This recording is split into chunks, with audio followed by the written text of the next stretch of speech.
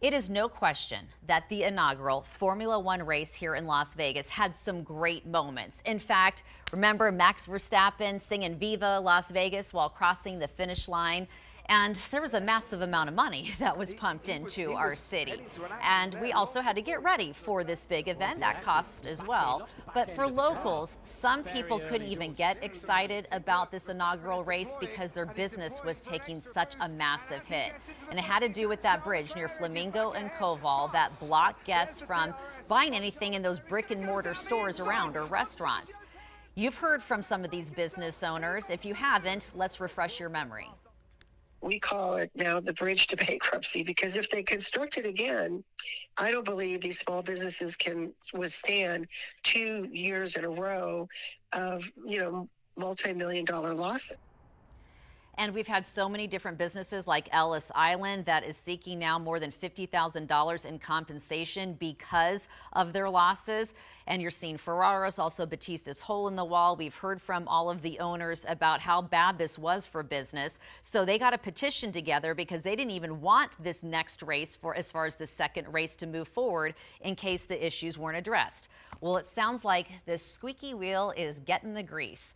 Let's bring in right now our Andrew Nomura. And because of that bridge and it being so bad for so many businesses, it sounds like they are making modifications for this second race coming up in November.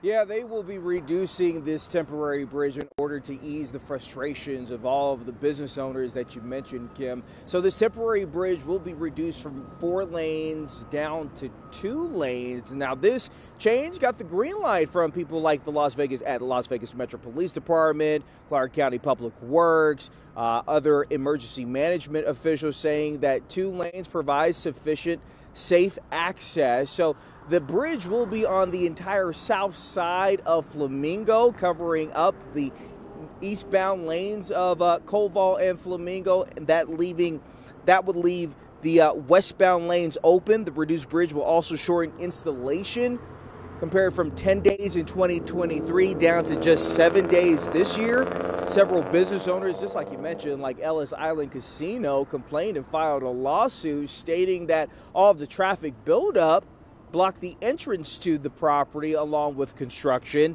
Now, we do know that a pedestrian bridge that was located on the south side of the intersection during last year's race will also be moved to the north side. The bridge is necessary, according to Formula One, to allow inside access to the track. The installation is set for mid-October. The teardown is set for mid-December. Kim, we'll send it back to you.